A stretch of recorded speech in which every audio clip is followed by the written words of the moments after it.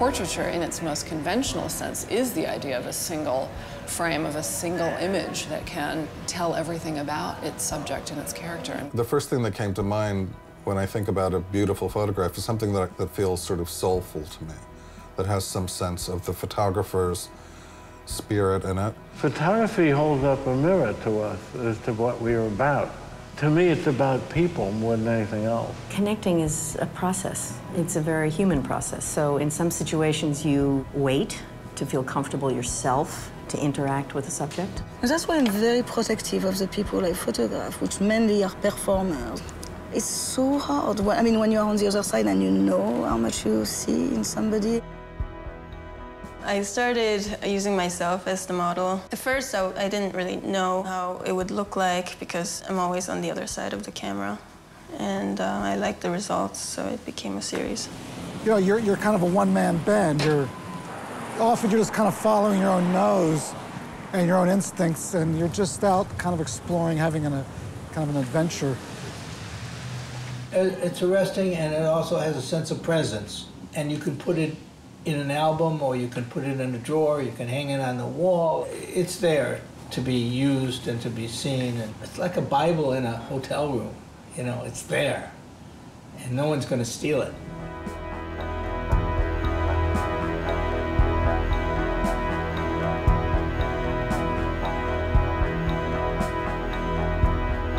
In the case of portraiture, that a number of artists have said, you know, I'm just taking self-portraits. And it really has a lot to do, I think, with the people they choose, the sorts of things they want to look at, but usually, you know, it's their subjects that reflect very much their interest, their desire, again, what they want to see.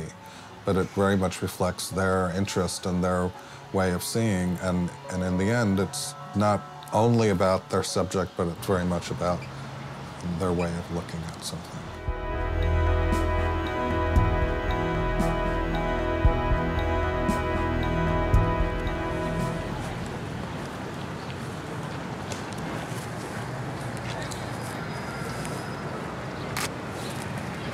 I love pictures of people, you know, sleeping on the bench and lovers on the bench, and there's all kinds of people playing chess and doing all sorts of frisbee. It's a really very visual place.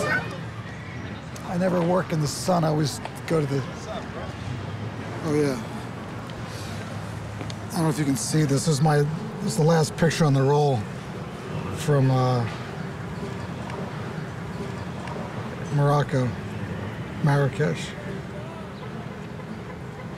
Anyway, no, I was saying, I'm on one job I worked on. They used to call me the Prince of Darkness because I used to shoot just before sunrise. So I had the whole crew out on the set, and we're waiting for the sun to rise. So, but anyway, let's walk down here.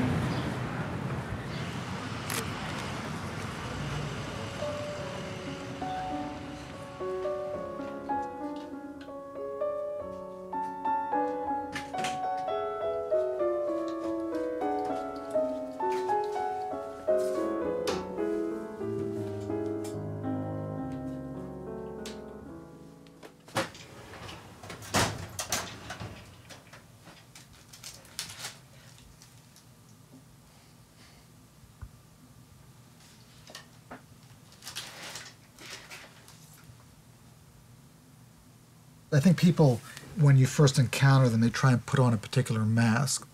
And I don't want people to try and look a certain way. I want them to just be completely natural and just themselves without a kind of grinning or smiling or putting on some silly expression. This is one of my favorite pictures here. This is a picture I took in 1984. This is the women in the dust storm. That traditional dress, whether it was a turban or a sari or whatever, it evolved over hundreds or thousands of years. And then within a generation, they discard it and put on a baseball cap and a T-shirt, and then we're, you know, so that individuality, that uniqueness, it kind of starts to disappear, and it's really sad. Let's see what else I have here.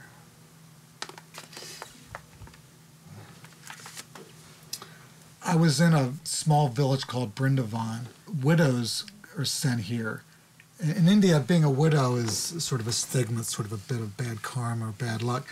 So widows are kind of shunted off to this particular village. She was around 80 and had been living in this village as a widow since she was 14, and she could barely walk. She invited us to her home. We went there, and she gave us some tea and had this really wonderful sense of humor. And I started thinking, somebody who has such bad luck in life and somebody who has such misfortune and somebody who can actually still be joyous and have a good attitude and a sense of humor, that's a real special person.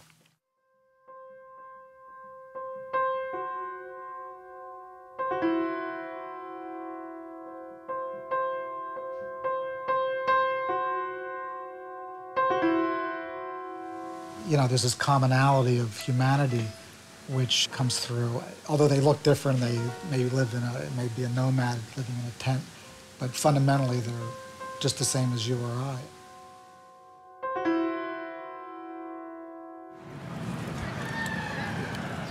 It's always good to have all your cameras set so that as soon as you see something, you can pounce.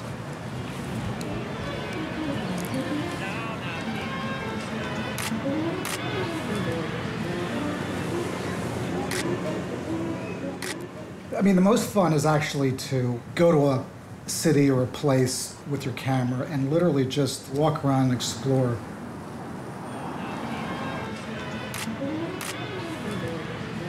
Initially, it's not really about pictures, it's just about enjoying life and about enjoying the day and about discovering things around you which you normally wouldn't.